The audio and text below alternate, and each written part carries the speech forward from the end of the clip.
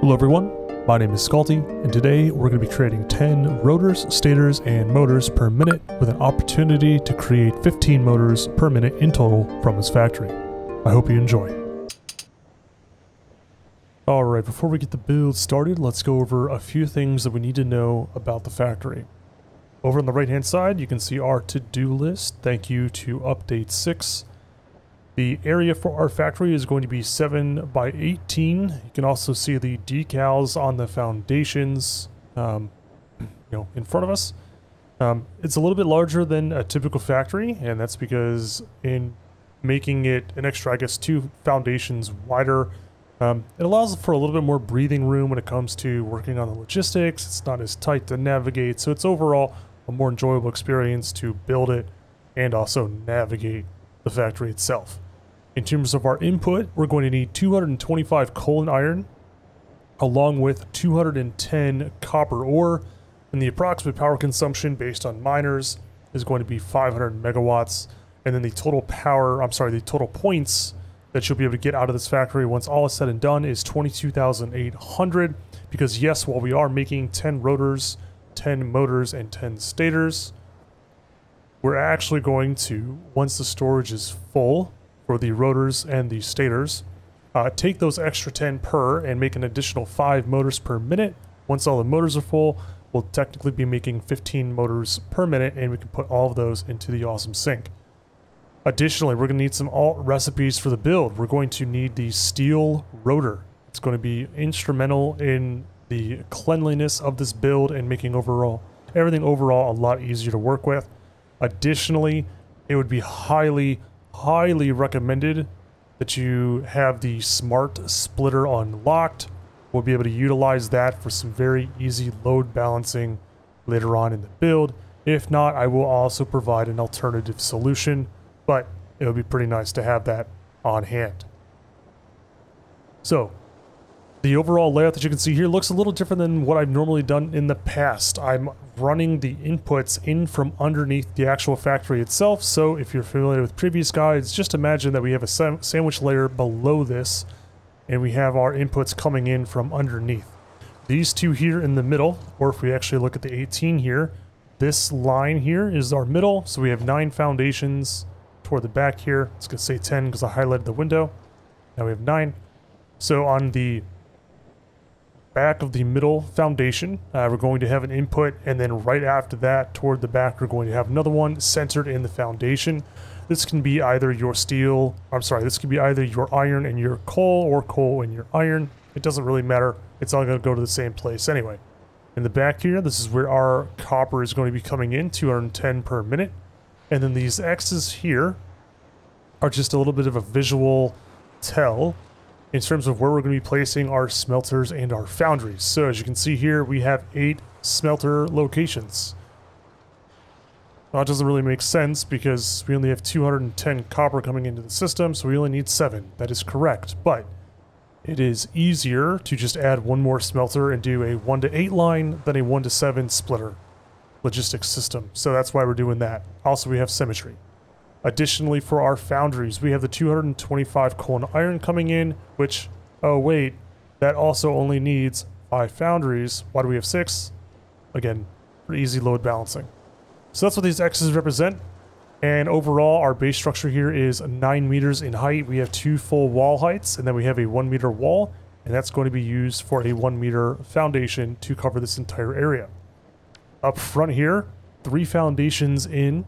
We have 3 conveyor walls. That's going to be for our stators, our motors, and our rotors in that order. And then we have some doors on the side in order to gain access into the rear of the factory. Typically, and what you'll see probably at the end of this video, is I'm going to kind of fill this space in with some walls overall, because we'll actually be filling this in as well, so that way we have a full 18 by 7 area filled in. So with that being said, let's go ahead and get a layer filled in here, building out the top of the sandwich layer, if you will.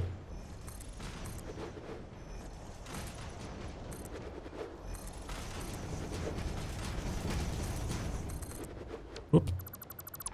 And then once we have this built, we're also going to need to build up another 9 meter height And the reason why we want to do that is because we're also going to be building our motors on this floor. So essentially, we're going to have this being 3 floors in total, depending on, I guess, how you look at it. Whoop, we need to actually fill this space in. So we're going to be producing our ingots on this floor. The next floor up will be producing our steel pipes and our wire. The floor above that will be creating our stators and our rotors. And then all of that will be coming back down to the floor here, where we will be making our motors. So I'm going to go ahead and just time lapse through getting this all filled in, and then we will work on placing some machinery.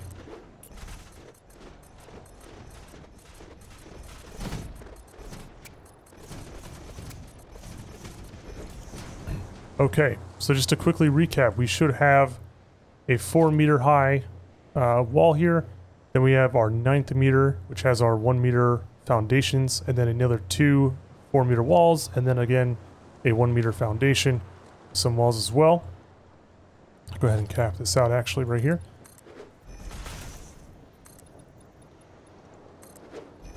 And if you use mods, the smart mod would be an amazing benefit to rapidly filling in the layers here.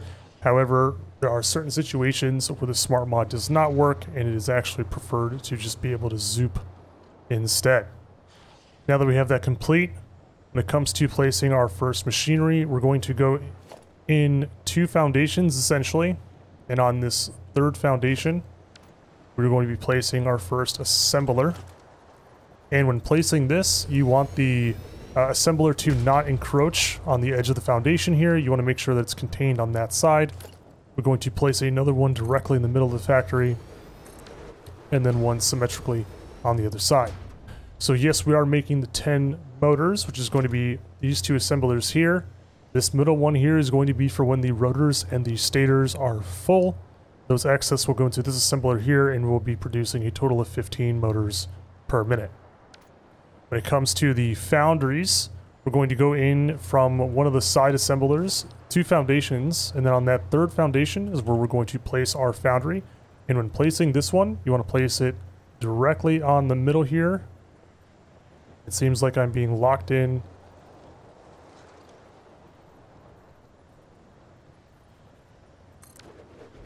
There we go. So you want the feet to be overhanging the front of the foundation here, and the way you can kind of determine the alignment is when you place a conveyor floor hole, we're going to want to place it in the middle of the quadrant here. So this bisects or dissects, I can't remember which one it is.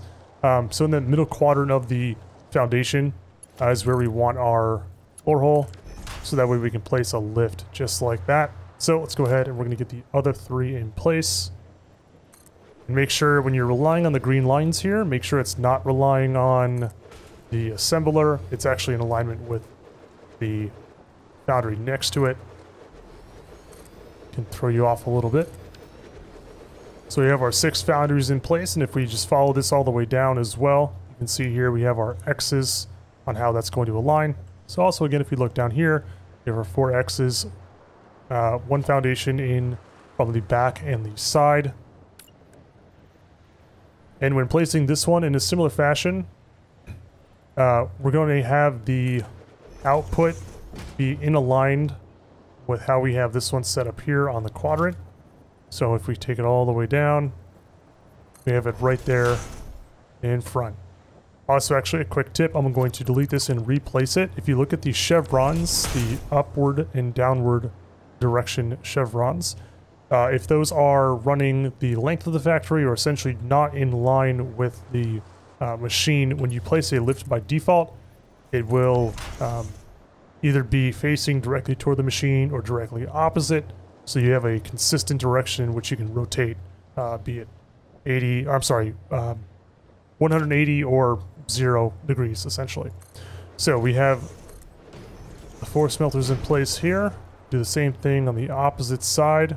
Again, wanting to make sure that the output will be facing that middle quadrant essentially.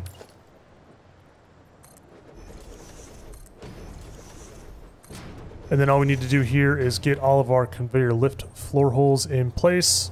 And so here we're not going to be clipping. So if you get the yellow hologram that's too close, you want to take it one step out. Same thing for our boundaries here. Essentially, if you also look at it, it's just going to be right along the foundation line here. The seam is where we want these to all be placed. So I'm going to go ahead and take care of the inputs and the outputs for all this. Same thing for the assemblers actually. Place them on the seam here.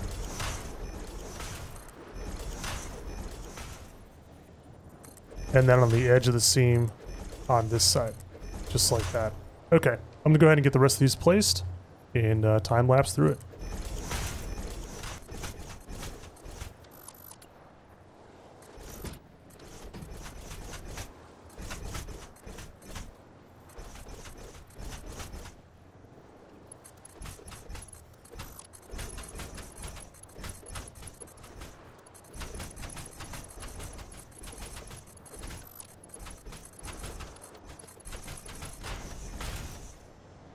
Okay, so now that we have all of our lifts and everything in place, I guess actually before we go underneath into the underbelly, let's go ahead and actually get our lifts that are going to be in place to take things to the next floor.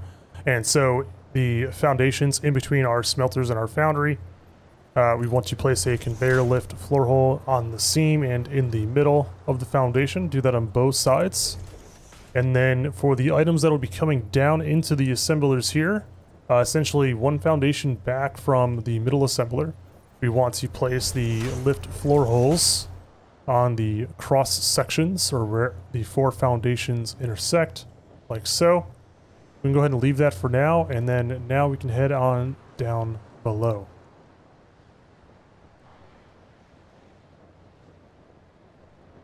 So before we do anything actually down on this floor, it probably makes more sense to kind of see what we have going on this floor.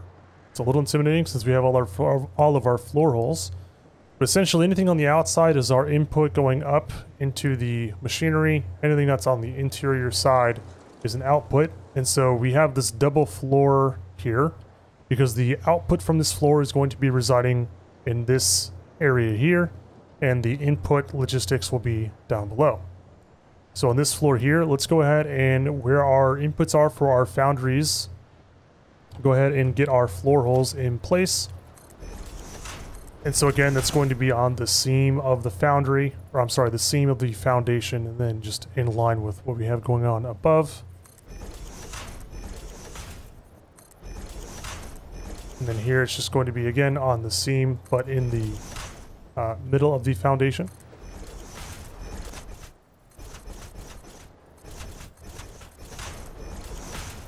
Don't worry about anything up front where we have our assemblers or anything like that. We're just going to be focusing on the machinery back here. So now that we have all of these in place, we can go ahead and get our lifts connected in. The speed here isn't particularly important. You just want to be able to make sure that you know, it's at least consistent, I suppose. But you can use Mark 1s, 2s, 3s, or greater if you have them. I will be sure to stress when a specific belt tier is required for any kind of logistics and balancing. The orientation, you know, whatever you so choose. I like to have them facing the middle, typically. It's just like my go-to methodology. Oh, did not connect.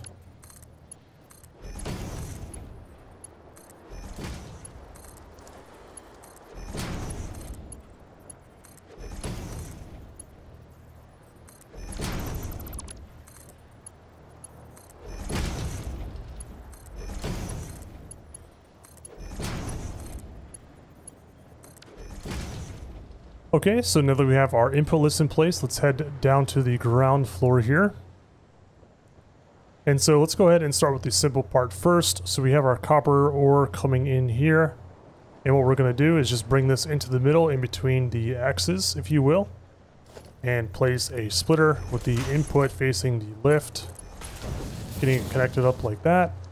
And then essentially in between our smelters here, you want to go ahead and get a splitter in place that's in line with the above, so that way we can just bring the lifts down like so.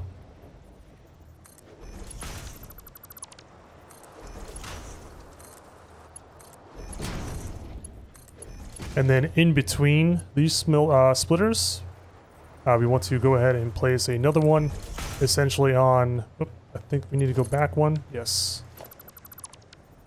Bring it back so that way the edges are essentially in line, so that way when we connect these up, we get our nice 90-degree bends, connect the splitter into the middle one, and repeat the same process on the other side.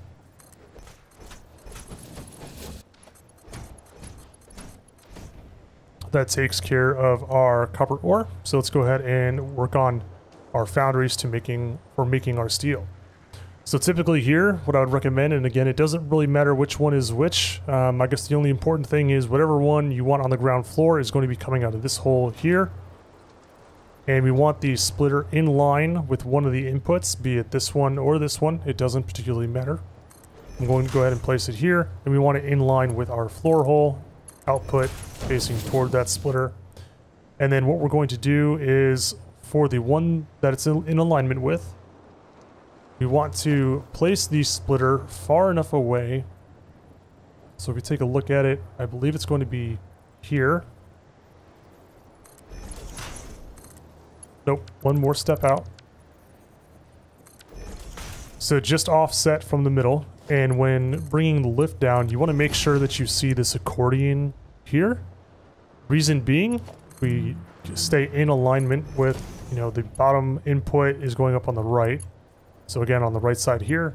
Then we take this belt and we connect it. We have our nice 90-degree bend overall. So again, same thing. Bring the right side down. Connect it in. Connect it here. And then when it comes to this input, what we can do here is just build up a splitter 3 times in total. You can delete the bottom 2 if you would like. And then for over here, right next to it in alignment, place a splitter. And when you're placing this one specifically, make sure you're not looking at the belt where you get this smooth movement or a smooth alignment. Look at the floor down below so you get the low angle. So typically if you're not flying, you're probably going to end up being able to do that quite easily. So that way you're snapping to the right location. Face the input toward the middle, connect it up. And then we're going to rinse, repeat the process. On this side, bring your lifts down 1 step.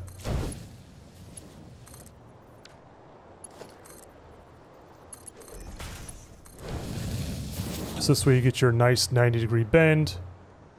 And essentially repeat the same thing on the opposite side.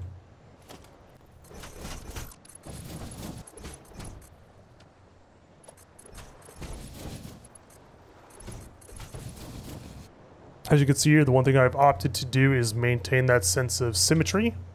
So on the left side of the factory, we have the left side here is the higher one. On the right side of the factory, the right side is the higher one. So that way, just from the front, we do maintain that level of symmetry. When it comes to the input, all we just need to do is just make sure that the lift that we bring up is in alignment with our splitter and get it connected just like that. If you're not a huge fan of the floating aspect of things, you can always take the stackable conveyor poles, place those in a cross formation. Actually, not a cross formation, but just like that. Or if you don't like how it's just on the 2 like that, you can always go this approach and do 2 like so. And just giving it some actual structure and support. You can do the same thing over here if you wanted. Just like that. Totally up to you. I don't mind the little floatiness factor, if you will. Go ahead and remove these. So now that we have our input complete, let's go ahead and head up to our output. So essentially everything here can be brought up on a singular line. And there's going to be a little bit of an interesting way to do this. So essentially the floor hole that we have on the right side of the factory, this is going to be our steel that'll be going up. And the left side will be our copper going up. And we can have all of this going onto a singular line, which is fantastic. Let's deal with the simpler output first, which is our copper ingots. So the middle of each foundation in the direct middle, we want our mergers with the output facing middle, like so. Bring our lifts down.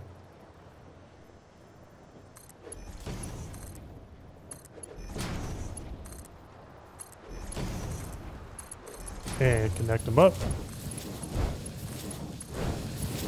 Rinse repeat on the opposite side.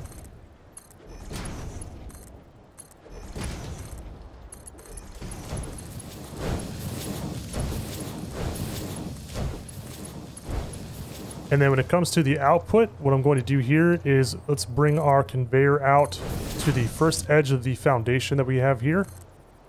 And then at a 45-degree angle, or essentially what would be, we go down one full foundation and then over a foundation and a half. That gives us our center point, if you will.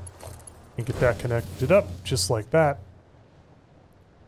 And then on the opposite side here for our foundry output, even though the output is offset, so on this side it's on the left, and then on this side it's on the left, so if we look at the middle, it's not in, you know, symmetrical output.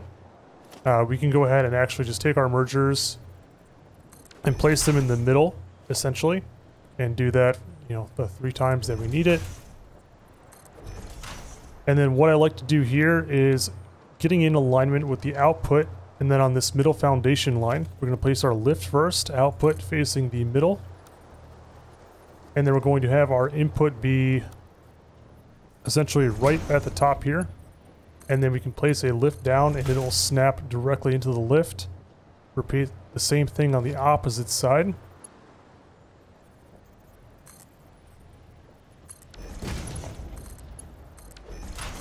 This allows us the ability to put our belts and our mergers directly in the middle without any offset. And we just get this nice little drop down, if you will. Just repeat that 4 more times.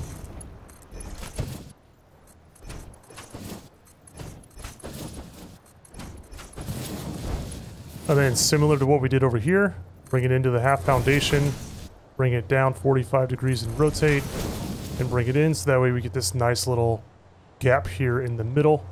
And what's really nice about this, if I go ahead and take off my no clip and my flying, is because of how we have this laid out, instead of just bringing the belts all the way down into the middle and then turning them 90 degrees here, this allows us the ability to walk through the middle should you not be using any kind of mods or anything like that. So it allows you to more easily navigate the space overall, which I felt was a nice little change of pace, if you will.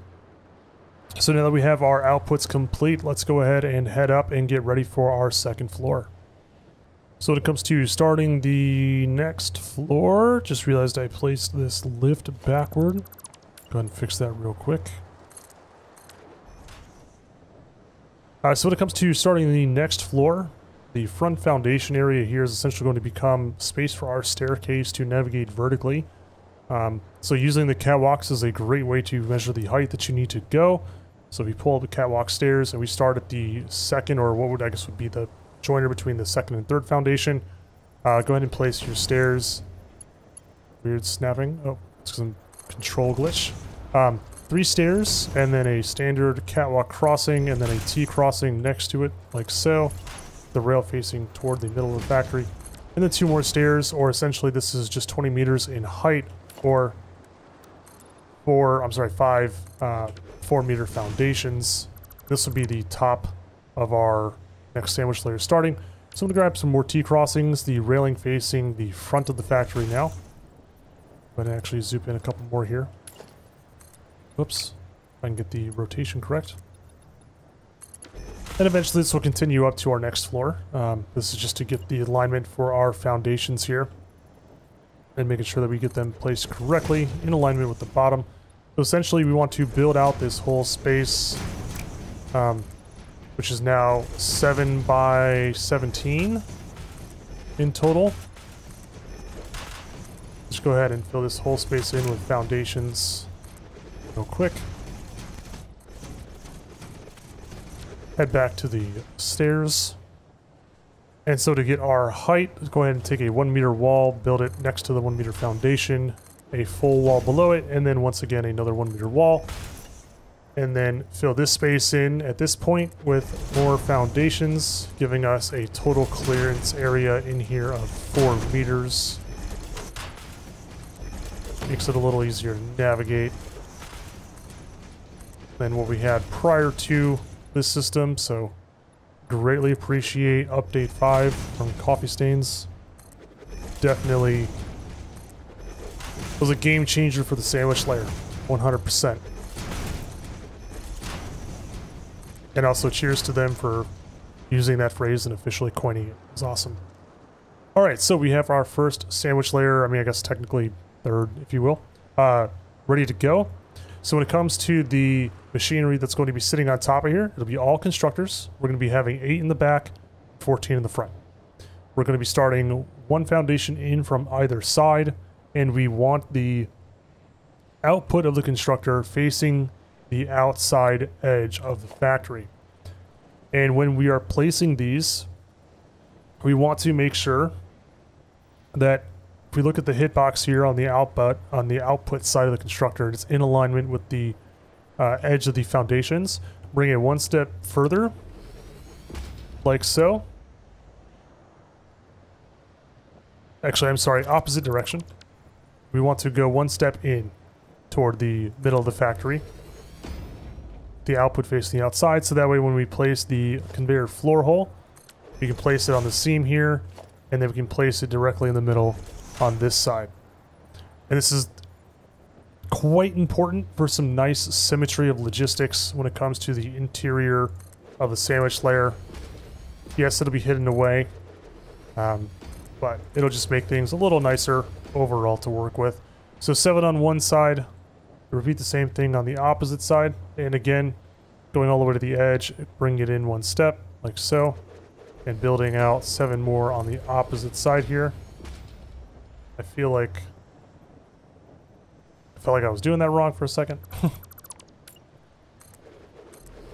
Let's see, it was at 5, 6, 7, and then skip 4 foundations, and then repeat the same thing, same distance from the edge.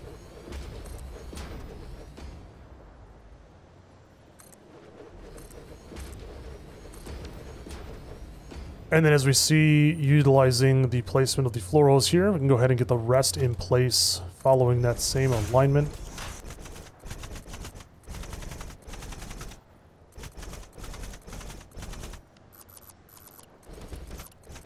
Go ahead and got these 3 left.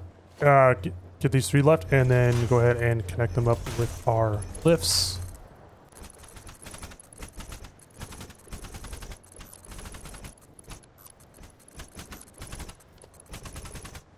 So now that we have all of that sorted out, we can go ahead and head down below to start working on our logistics. And actually, before we do that, we need to get our input to the floor. So if we just look on the side here, 1.5 foundations in on each side.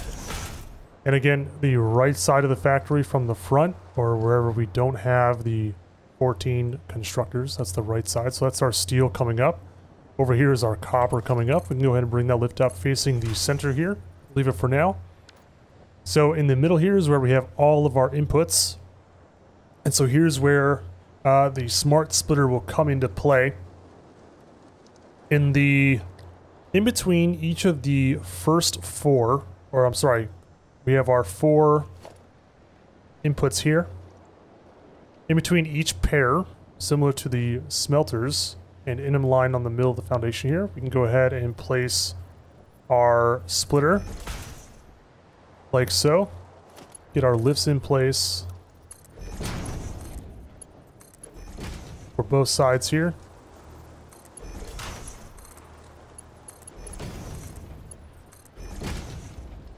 And then if we look at essentially where we're going to be having a belt coming here, and we go into the middle of each of these, on this middle, this is where the smart splitter will come into play. So we can go ahead and place a smart splitter there, and on each side of that, place a regular splitter and connect like so. And then here, specifically, between the smart splitter and the regular splitter, we want to use a Mark 1 belt. That is important. It has to be a Mark 1 belt, otherwise this logistics system will not work correctly. So I repeat, make sure you're using a Mark 1 belt. Something's wrong with the... I think I might have messed up on a couple of those then. Okay, so we got that one in place. Get the other one in place. Same thing.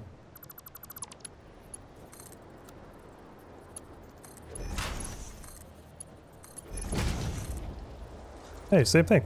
What do you know? I think everything on this side is messed up. Yes. Go ahead and just fix all these now.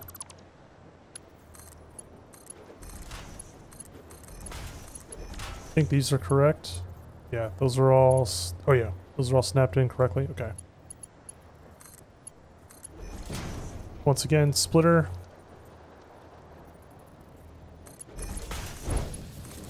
Mark 1 belt. And then the input that's coming up, go ahead and bring that to the half foundation or in alignment with the input for the constructors, and then bring it down again a 45-degree angle, if you will, like so, and then run it all the way down to our smart splitter. This is important. This one is not just for flare. This is logistically intentional, as we're going to have a belt cut through the middle here, and then in a similar sense for our steel, we're going to again bring it to the half foundation and then bring it in at a 45, and so we're going to have a belt running through the middle here, essentially, so we want to leave the space clean. When it comes to, if you do not, well actually here, let me go kind of cover this first. So we have 7 constructors on each side, and instead of doing 2 1-to-7 splitter systems, or a 1-to-7 and then dividing all of those, the solution here is to utilize the belt speed to bottleneck and run our logistics. So these are all going to be making our copper wire, and the input is 15 copper ingots per minute. So if we go down here, we have our 60 item belt, our Mark 1 belt, splitting off into 2 lines of 30, 1 and 2, and then each of those lines splits into 2 lines of 15 that go up the lifts. When we set up the smart splitter, we want the center to be overflow. We want the right and the left to be copper ingots.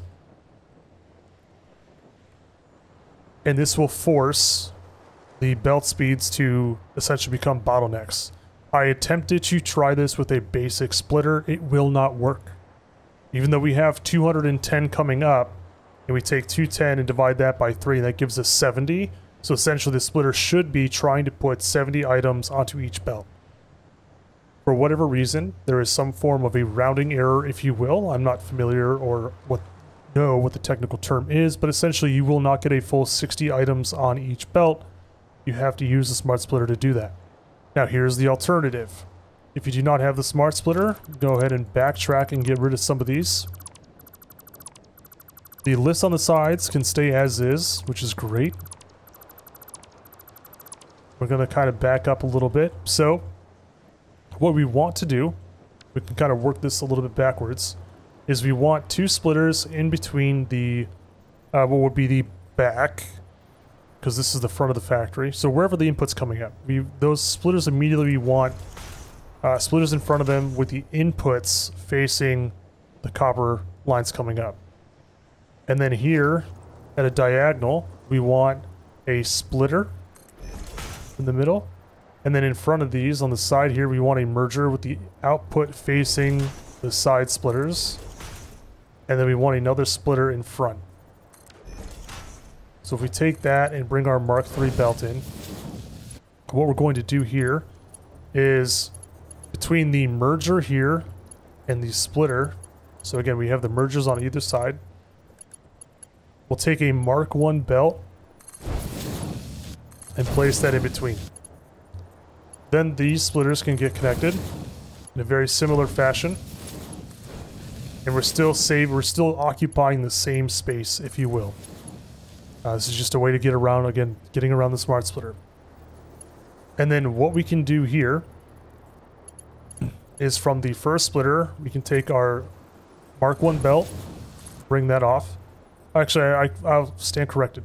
The only belt that you need to be a Mark I is from the merger to the splitter here on the sides. These are the only ones that have to be a Mark I. Everything else can be Mark III. It's not a problem. So you can go ahead and do a Mark III on all of these and get everything in here connected up like so. Make sure we got one in between there. Make sure everything is connected up in every way, shape, or form. Perfect. And so the way this one works is essentially because of that rounding error, this kind of works around that too. So we have our 210 coming up. It'll split into what effectively would be 3 lines of 70. And then we'll have the remainder. Actually, I'm sorry, for safety's sake, because this is how I did it in the concept, we'll have these coming off the splitter here to be Mark 1s. Same thing with in between here. This is just to play it safe. I don't want to steer anyone wrong, so might as well use Mark 1s. In between this, we absolutely want a Mark 3 belt or higher. So we're going to get 60, or what would be close to 60 on this line, close to 60 on this line. The remainder will go through. That'll once again try to split 3 ways. So that would theoretically be 90 splitting 3 ways. So we get 30, 30, and 30. But because of how the merger is functioning here onto a Mark 1 belt, this is just ensuring that this belt will have 60 items per minute. As a result, this belt will back up and this belt will back up. And that will result in a full throughput of 90 copper ingots per minute, because if we take our 210 minus the 120 that we're pulling, we have 90 left over because we're doing 60 on each side. That's our 120. The back here is very simple. We only have 3 on each side, so all we need to do is take a splitter. Don't bring it right up against it. Bring it in on the seam here, so that way, once again, similar to down below with the foundries, we have a little bit of an accordion. So that way when we bring these down, we have a nice 90-degree bend on our belt here. Repeat the same thing on the opposite side.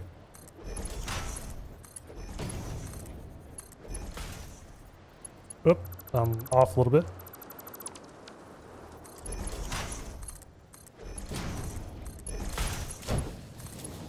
And then all we need to do is bring that 90 belt down to a splitter in the middle here. Like so. So that 90 will get split into 2 lines of 45, and then that 45 gets split into 3 lines of 15, filling out the rest of our constructors at 100% efficiency. So that's the workaround if you do not have a smart splitter. Would recommend grabbing them. They're very helpful for when you want to do similar load balancing. When it comes to our steel pipes, this is very easy. In a similar fashion to what we just did for the early phase of the copper up there. We're just going to be essentially taking between our pairs on each side, placing our splitters.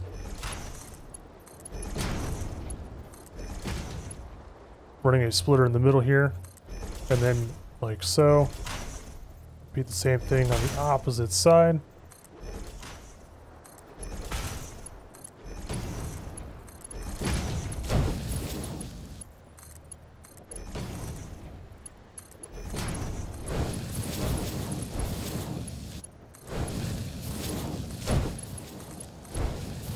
Make sure everything's all connected up correctly. Looks like it is.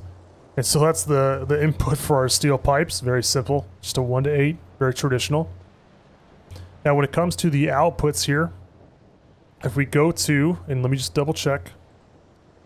Yep, so I just wanted to double check. So our floor holes that are going to be going up, and I guess also, not I guess, but the conveyor floor holes that are going to be going up and down in the middle of our 4 foundation gap, in the middle of the 2nd foundation in from the edge. We're going to place our conveyor lift floor holes, 1 on the seam, 2 on each side essentially. Repeat the same thing on the opposite side. And then when it comes to the output for our steel, this will be going up in this lift here. And so you want the input into that lift to be facing the edge of our factory. And then what we're going to be doing is taking all 8 of these and bringing them in line on one side. So starting with the opposite side, we can skip this one. So I'm in the back right of the factory now, from where the stairs are. We're going to place lifts directly on the middle of the foundations, like so. So that way when we bring our lifts down, they will snap directly to the mergers. And then we get a nice 90-degree bend here. And then go to the opposite side and do the same thing, running it toward the middle of the factory. Then what's nice here is we can go ahead and bring this all the way around, and we get a nice 90-degree loop just like that. And then again, bringing all these lifts down into the mergers. I didn't hear a snap because I misplaced the merger, and I misplaced that one too.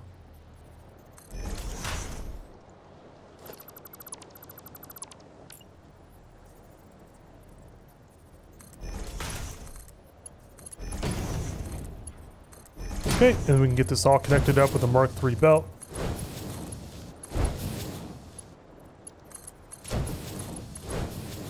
Okay. And so then what we're going to do here is we want to take a splitter and place it directly in front of the output of the merger. And then we can place a merger at its diagonal over to the right. And essentially what we want to do here is we want to pull 60 pipes off of this belt here. So again, the easiest way to do that is to use the Mark I belt to force a bottleneck. So the merger connecting to the lift, you want to make sure this is a Mark I belt. And then we can go ahead and get everything connected up like so. So essentially, we're going to have our steel pipes flooding onto these two pipes, overflow into the Mark I, causing a backup. And then the output to the next floor over here, I'm going to take the lift and face it toward the interior. We're going to bring our output. Essentially, we're going to be making a 45-degree angle over here. So instead of being directly in line, now you can see I'm getting this green snapping grid here. Bring in one step back, and that'll allow us to bring it all the way over here. Rotate once, and then bring it over. This will give us a nice 45-degree belt curve. And essentially it's symmetrical, cutting through the middle of our factory here. If you wanted, I guess you could always bring it... Actually, no, yeah, that's the correct positioning. My mistake. So we get a nice little 45-degree cut through here. For the output of our copper wire, this is going to be a little different. Starting with the front left constructor's output, we're going to have this face the front. This is going to loop all the way down to the opposite side here, so let's go ahead and continue on this path. Similar to the steel pipe outputs, we want the merger to be located on the center of the foundation. And just run all of these toward the center of the factory. Like so. And then on the lift here, so whatever's not the middle one, because that's going to be our rotors or stators coming down. At the moment I don't recall which one's which, but that's going to be the output coming down to the floor below us. So we're going to have all of these merging here, and so essentially this is going to be the stators. We're going to be pulling 240 wire onto this side of the factory. So make sure you're using your Mark III belts.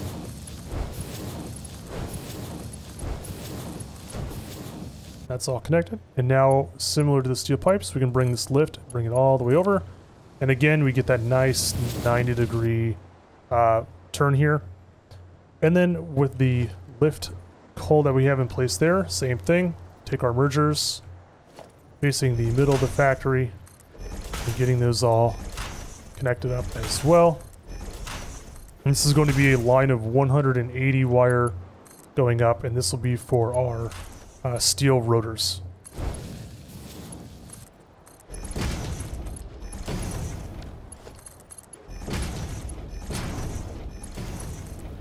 Actually, we don't need a merger or a lift on the back one here. My apologies. We don't need a merger on it. We can just use a lift like so.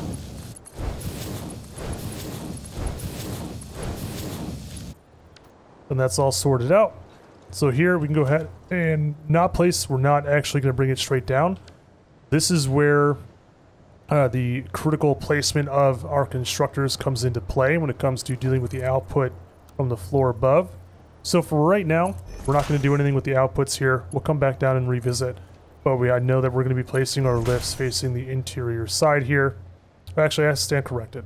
We can do this right now. So if we follow this all the way down from the output, so again, middle, follow it down toward the front of the factory, and then in the middle here, between our pairs that we have, If I go ahead and actually just delete this one foundation real quick, you can see our lift holes down below. So if we go ahead and just place our lift floor hole here, directly in the middle, bring our lift input here, and then if we look at our output, that's going to be all the way down there, bring it to the cross section of the 4 foundations, bring it back to, this will give us a nice 90-degree bend. This will connect directly in. And so this is why that constructor position was critical.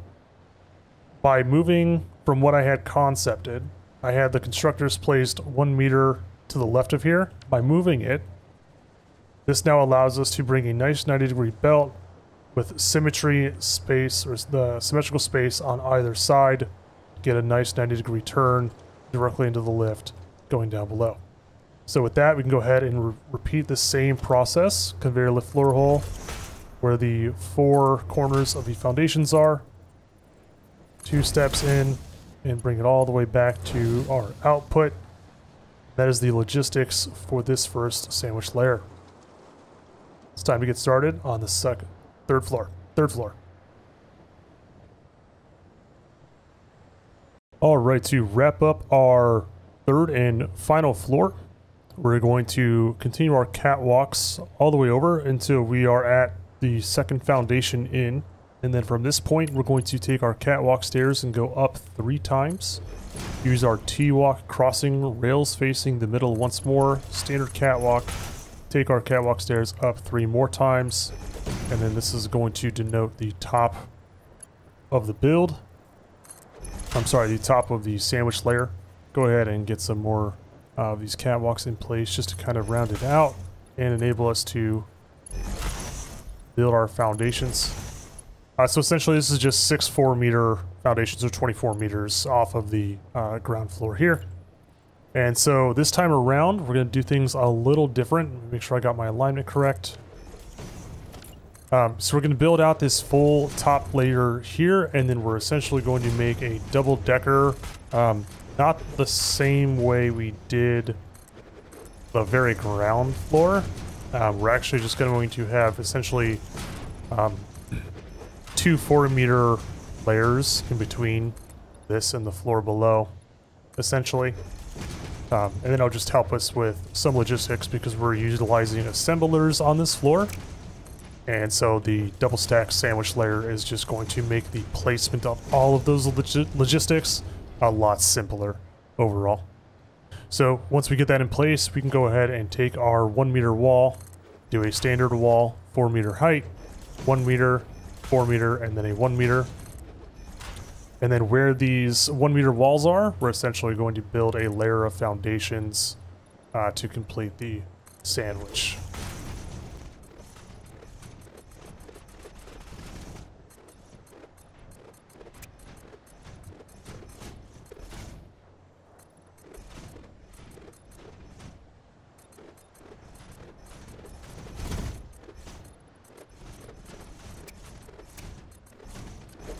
Okay, now that we have that in place, let's go ahead and get our assembler placement situated first. So starting from the front of the factory, we're going to be placing our assemblers in quite a similar fashion as what we did way down below on our first floor. The assemblers are going to be placed 1 meter in from the front, 1 meter in from the side, and then we don't want the front of the assembler to cross over where these 2 foundations meet. And then we're going to essentially go into the middle of this layer. So we're going to count, it's 17 long now. So we're going to count 8 so we know that this is our middle. And then we're going to take a foundation row off each side. We don't want anything occupying here, but it's this edge between these highlighted foundations and the non-highlighted that we want to place our assembler in a similar fashion. And do 6. And then we want essentially a full 3 meter gap here. I'm sorry, a 3 foundation gap. And then we're going to place our additional assemblers and then round out the symmetry on the far side here. Go ahead and get our floor holes in place as well. So in placing these, we want to make sure that there's no yellow, or essentially we're just not clipping into the actual assembler itself. We want them just on the outside. And don't forget your chevron rotation alignment to make the lift placement easier.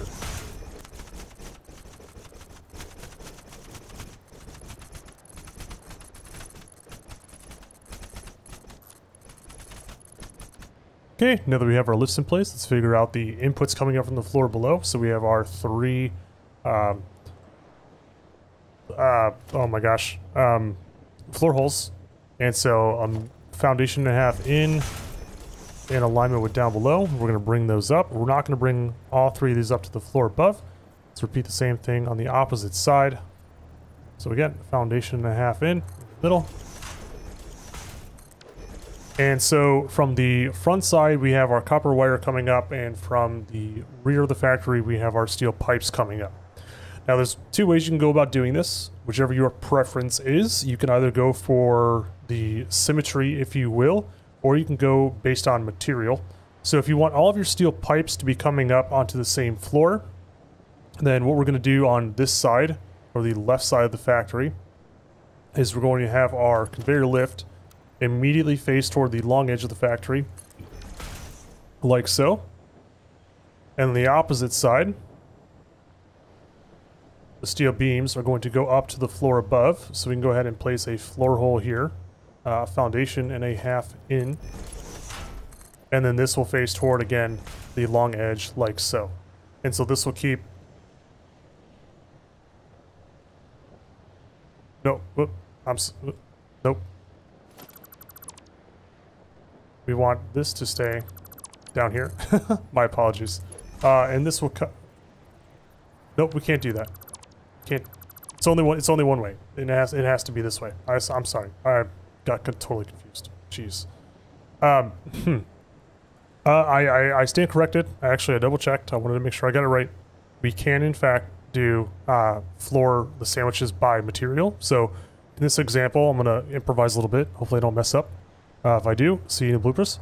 So we have our steel pipes coming up, and so this will be the first one to come up, so we can keep that on the ground here. And then the steel pipes are going to be going up this lift over here. So we're essentially going to take the same thing and go in. No, I am correct. You cannot do... Okay. So we're going to have to play rotational symmetry. So the copper wire is going to be coming up on the right side of the factory here. It's the front with our catwalks. So we're going to have our wire coming up first on this side, and then our steel is going to be going up second on this side. My apologies for the confusion. Terribly sorry. I tried to improvise. I'm just going to go ahead and leave it in, though, for the sake of just leaving it in and let you know that I, too, make mistakes. So on this side as well, we're going to bring up our lift, and we want both lifts, however, we definitely want both of them facing the exterior side. And then when it comes to the output here, the way we're going to arrange this is we're going to have on the half foundation in, we're going to put a floor hole in, and then this lift will come down and receive into that lift there, and then that will go all the way down. We already have that connected down to the bottom of the factory. When it comes to running the logistics for all this, I guess actually real quick too, we can go ahead and get this side set up as well. But the benefit of the double stack sandwich layer here is because we are using so many assemblers, this will make the process easier. So we can also bring these up too.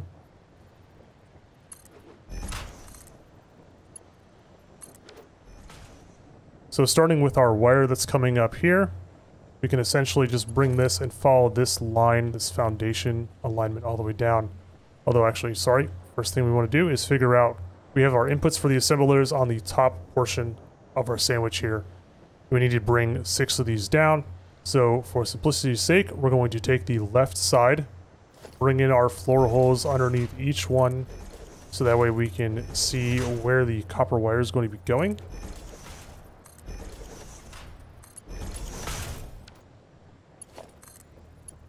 So we'll bring our lifts down like so.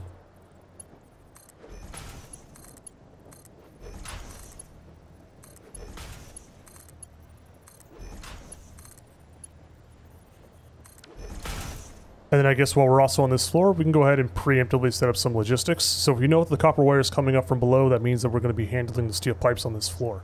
In front of each of the middle assemblers on this floor, we can go ahead and place our splitter. And similar to previous placements, we want the ability to see the accordion So that way when we place the other lifts, we get the nice 90-degree turn. Do the same thing on this side here as well. The input is facing the middle. And then in front of this splitter, I'm sorry, on the side of it, we want to have an additional splitter on the middle foundation lines here. And this is essentially what will meet our copper wire that's coming up. And we're definitely going to get a belt too long, which is totally fine.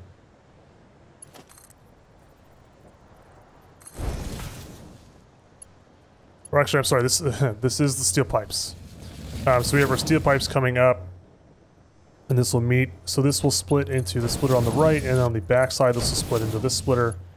Then we can place the rest of our lifts like so. That one's in place. So an easy 1-to-6 split. And then all we need to do is essentially repeat the same process. So in front of each lift going up, input of the splitter facing the middle. And then we want the input facing where the copper wire is coming up on this side.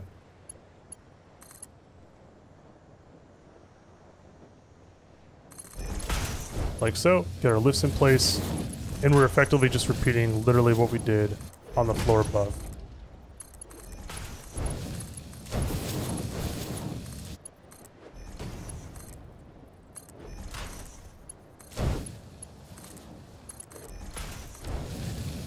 So now that we have that side complete, we're essentially going to be repeating the same process on the opposite side. So we're going to again take our left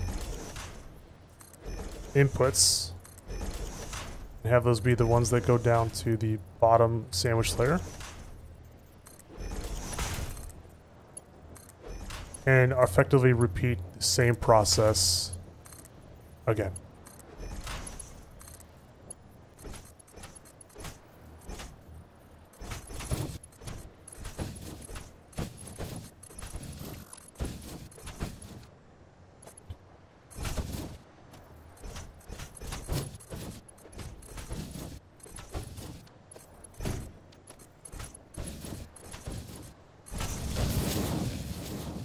Just make sure everything is connected up as it needs to be. So they can kind of see why I corrected myself and that we cannot do it the same material on each floor. Because if we had this coming up here, this would conflict with how we have our belts arranged here. Which we can always solve for, but I think the symmetry here and how, you know, if we're facing the factory from this side, the right side goes up, the left side stays on the first. And the exact same process is accomplished over here. So we have that rotational symmetry, if you will. So I'm just going to make sure that we have all of the belts in place as needed. Belt speed here does not matter whatsoever. Just want to make sure everything is balanced on the standard 1-to-6. So I think we are all set, which is fantastic. Oh, just the belt here, actually. There we go. Okay. So now when it comes to the output, we're going to be doing something a little different here. So we want the output of all of this to come down. I'm sorry, the back 6 here will come down to the right. This is the right side of the factory, the right output. And so what we're going to do here is a little, I guess you can call it interesting, if you will. So we're just going to be placing our mergers, and I'm going to be placing these in a specific way. So on this one, for example, we're placing this on where the 4 corners are. So that way when the belt comes out of this lift here, we get our nice clean 90. And we're just going to be bringing these lifts down, essentially directly underneath the assemblers. And then having the outputs, or I'm sorry, having them all merged together onto the single belt here, like so. And this will merge in here. And then we're going to take the back 3 and do the exact same thing. I'm going to take these and merge them out toward the long edge.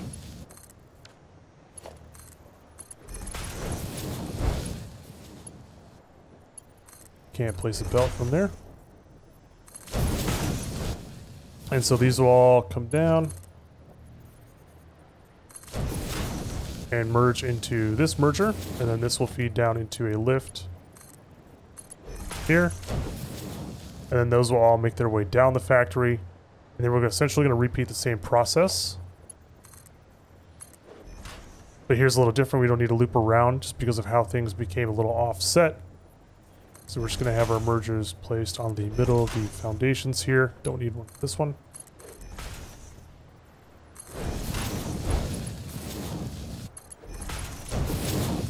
And if you wanted to move the mergers a little closer to the lifts here, you can absolutely do that. So that way you don't need to place the extra belt to fill in that gap there. But I just like placing them on the middle of the foundations here. I don't particularly mind myself personally.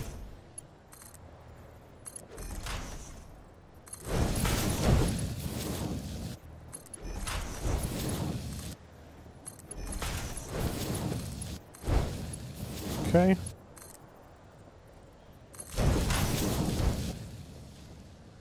So that is the output for the floor.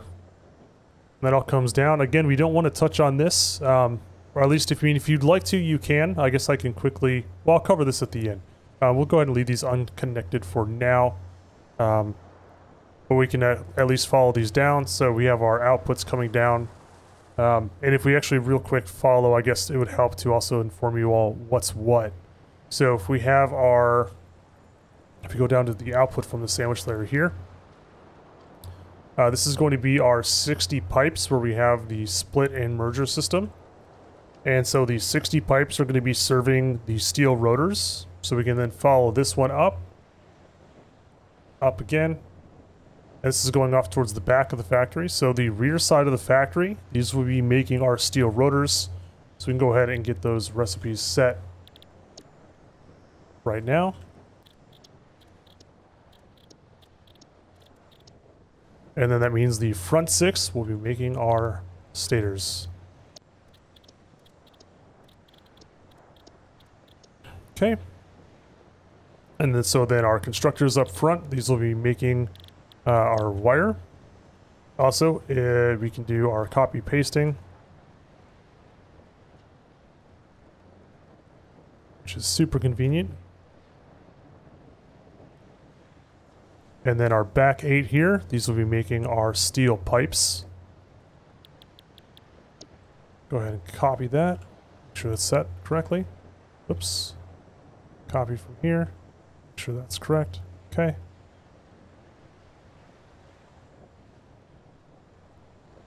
Now we can go down below. So I guess we can also set our foundries for making steel ingots. Copy that.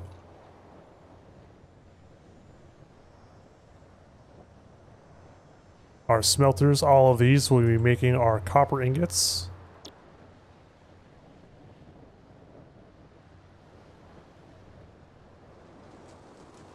And then all 3 of our assemblers up front here will be making our motors. Must be standard recipe.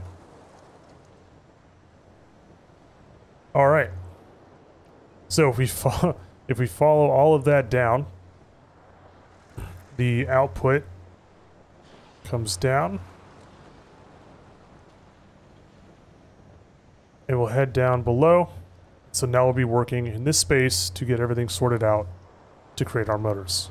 So to round out our factory, we're going to be able to work with some symmetry here. So we have our rotors coming down from the left side. I'm sorry, the right side. And then we have our stators coming down from the left. And essentially, I brought the lifts down. We're going to delete them and then rebuild them. But this will at least cue you in on positionals. And so, as I mentioned before, the outputs here and the way we're going to be setting up the logistics, it would be beneficial if you have a smart splitter. So that way we can benefit the forcing of like overflow or forcing the direction of our stators and our rotors respectively. So first and foremost, we're going to be placing a splitter where each of the accordions come down from the lifts. Go ahead and delete these and we'll go ahead and redrop them. Like so. And then on the opposite, I'm sorry, on the front side, looking toward the front of the factory. Or am I totally backwards right now? Yes, okay, so this is the front of the factory, sorry. So on the, if we're facing the input of the splitter, on its left side, we want to place a smart splitter. And we want the front side to be our stator, or the center to be our stator. And then the right side will be overflow. And then what we can do, a full foundation over, is we can place our merger, the output facing the long edge. And so, oh, sorry, this should be in line with the regular splitter, not the smart splitter. And so we have 30 stators coming down, and this will get split into 10, 10, and 10. And so effectively we'll take 10 here and 10 here and merge this into a line of 20 coming out in this direction. And then we'll have our 10 for our storage going through the smart splitter, and this will be going into a conveyor lift hole right here. And so we can get this connected up. And then that output will cycle back into this merger. So essentially, once this is full, which would be our storage down below here, as you can see, it's now in alignment. So we can go ahead and, for right now, just show you kind of how this is going to get placed. We can bring our lift down. But we want this actually placed one back, like so. So that way that's in alignment here. The lift, we can always bring this down one more. Actually, I think it'd be a little more visually appealing. So once the storage container maxes out, this line will get backed up, and this will force the remainder, the additional 10, to come onto this line here. And then this will give us a line of 30 stators per minute once our inventory is full. And then that'll allow us to then loop in the middle assembler here and get a total output of 15 motors per minute. So we can go ahead and repeat the same process on the other side. So a full foundation away, we can place our merger, get our smart splitter facing toward the front, like so.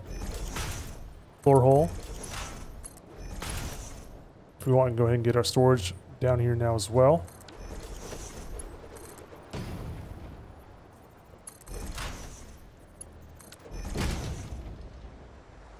And then take our belts, like so. And the belt speed here does not matter because the if we're using the smart splitter, this will just be normal. If you wanted to kind of undercut yourself on rotor and stator production, you can always just use a regular splitter here, and then once that's filled up, you'll still be able to achieve the same result without an issue. And then when it comes to the input for our assemblers, in a similar fashion to our foundries, I'm just going to bring the left side all the way down. So just to kind of get some alignment here, I'll bring down the lift, place the splitter, and then delete it, and then replace.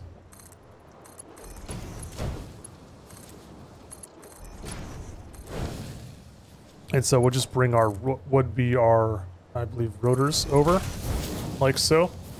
And then for here, same thing, make sure you're not targeting the belt specifically, you're targeting the ground underneath. We'll build up twice, delete, bring our lifts down. This will be bringing our stators up. Or I believe it's actually, this side is our rotors. And then we can just place a lift here and bring this all the way around, like so. And then the output from our motors will essentially be going into this floor hole here. Actually, I'm sorry, this will be going one back. In this tight little spot here. So that way, as you can see here, it's right up against the edge. And then we just bring this down, place our storage, like so. Get our lift. So that is our motor output. Actually, I'm sorry. Before we don't want to do that. If we want to sync all of this, what we're going to want to do is take, again, a smart splitter, and you can kind of put this almost in any direction you'd like. You know, because we have the inputs coming from underneath our factory, we could always just have the output going from out of our factory too. So that's what I'll go ahead and arrange this for. So I'm placing the input off to the side here instead of in line. And what this will allow me to do is place a lift here. And then we can connect this up, get a nice 90-degree turn. And then take the left of this, and where the left output is going to be our motor. And then we'll call the right is going to be overflow. And then we'll go ahead and just place a floor hole here. Get that connected up like so. And then this belt output would be running to the awesome sink, wherever it might be, or it can be, you know, running to some kind of transportation, one way or another. But this essentially is the full 15 per minute output once our storage is at capacity. And so just bringing this all together now, we have our floor hole, bring in our lift, and get our merger in place. I think this is correct placement here. Yep. Which is just essentially offset from the middle of the foundation. You can always bring down the lift, align it, delete the lift, and replace it. And so the motors go down, as we just covered, goes through, hits our smart splitter, overflow comes down here, and that is essentially build complete. So I'm gonna go ahead and put some polish on the build like I always do, find some awesome music, and get some power routed out, and I'll see you all on the other side. Apologies, there is one last thing I forgot to cover, and that is connecting the floors together utilizing the small frame pillars. These guys right here. So these are really nice for utilizing, like, essentially running belts through. It looks like it gives it a little bit of extra support and sturdiness. So we're gonna go ahead and add these in. So what we're gonna wanna do is at the top, or like on the bottom of the sandwich layer, go ahead and place a 1 meter foundation. Like so. And then where that the middle of the foundation is where we want to place our pillar. And we can go ahead and zoop it all the way down, like so. Go ahead and get rid of the 1 meter foundations, and then we'll just build the rest to kind of clip them up and in. And now we have our full support. And then what we can do here is just taking our lifts. If you just kind of essentially aim, I mean, you'll be able to figure it out where you're hearing the beeping of the snapping point. And essentially just run it like that. And then I like to, again, have the exposed side facing the interior.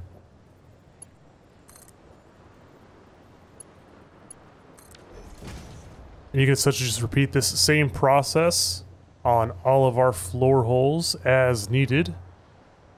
And you'll be all set. The other option, I guess, if you really wanted to, is you could always not use the frame pillar. You can instead just use, like, you know, a concrete pillar. Essentially accomplish the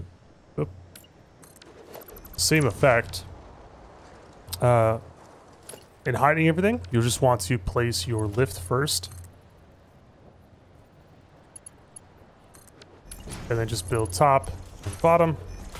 You get a little bit of exposure on the side here, which honestly kind of looks kind of neat, but it's a way to kind of hide away all of the belting anyway. If you really want to do it, I'm not a huge fan of it. I actually rather enjoy the frame pillar. So go ahead and swap those out across the board. And yes, so this is technically build complete. If you are curious how I run power to my builds, I have a separate video for that. I'll have that in the end screen of this guide. And because it still applies, you know, that was back from well before update 5. It still applies to this as well, just essentially running power along the bottom side of the sandwich layer overall. And yeah, all right, so officially build complete, and I will see you all on the other side.